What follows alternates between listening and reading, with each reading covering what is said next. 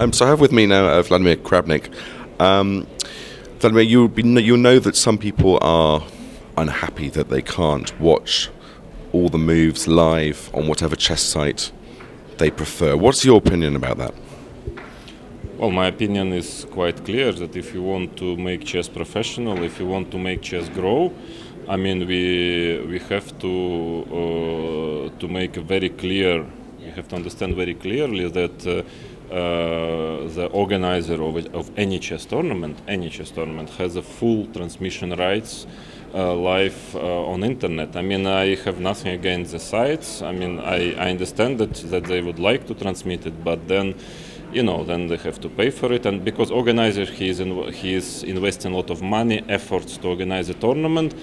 And okay, morally, legally, in all senses, he has full rights for live transmission. I mean, that's the way football, tennis, and other successful sports, they became successful. I mean, without it, football would go immediately down enormously, and tennis as well. I mean, that's the main asset of organizers of events in this, you know, these successful sports is the you know, exclusive rights, TV rights or internet rights, and I'm absolutely sure, and actually I can even tell you that I was talking about it and I was trying to make it work a long time ago, many years ago, and that's, for me, it's absolutely clear that there is absolutely no problem for public, because okay, I mean, there is no problem. There is a fantastic internet transmission with commentaries, with video.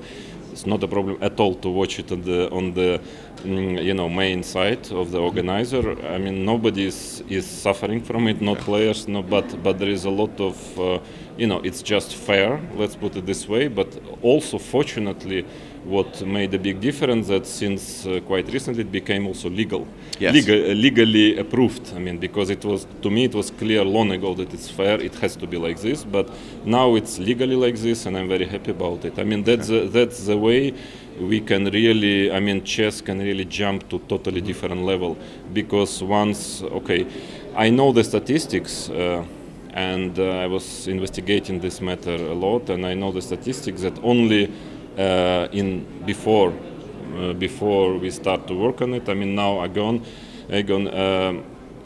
only maximum 30% of visitors were watching games on the official website.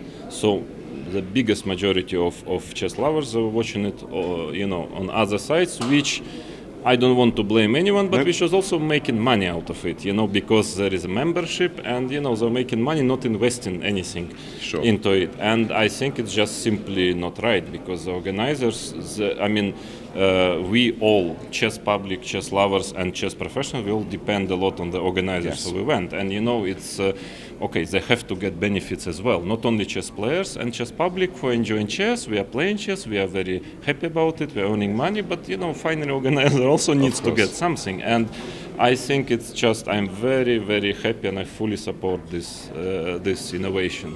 Great. Well, that's a very comprehensive answer. Thank you very much for your time. You're welcome.